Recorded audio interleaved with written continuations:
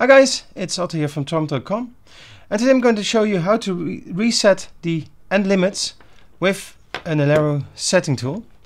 And it works for roll motion and roll top motors, even when they're 868, so when they're normally controlled with a remote control.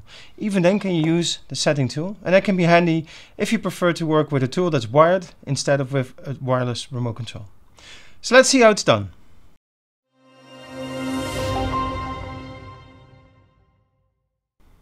So first off, of course, I've connected the wires properly, so it's just a question of pushing these buttons and matching each color. So that's pretty straightforward. And of course, I've plugged in the cable. And as you can see, the motor's not working. So when I press down, it's going down. And when I press up, it goes up. So to reset the end limits, you can only reset both at the same time. So you reset the upper and the lower limit at the same time. Now what you need to do is move away from the end limits. So we need to position the roller shutter somewhere in the middle.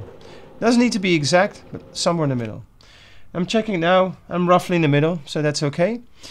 The next thing I'm going to do is press both buttons at the same time. And I'm going to keep holding these buttons until the motor responds with a jog. So you'll see the roller shutter go up and down. And that means that the procedure has been successful and that the end limits have been reset. I'm going to press both at the same time. Keep holding it, and the motor has moved up and down. So let's try that. I'm going to move it up, and then I can see if I can still reach that position or I can go further than that. And as you can see, I can get further than the previous position, so that means that the reset has been successful. So that's the way you do it. It's pretty straightforward. Move the motor towards the middle, at least away from the end limits. Then press up and down simultaneously, keeping holding it until the motor jogs.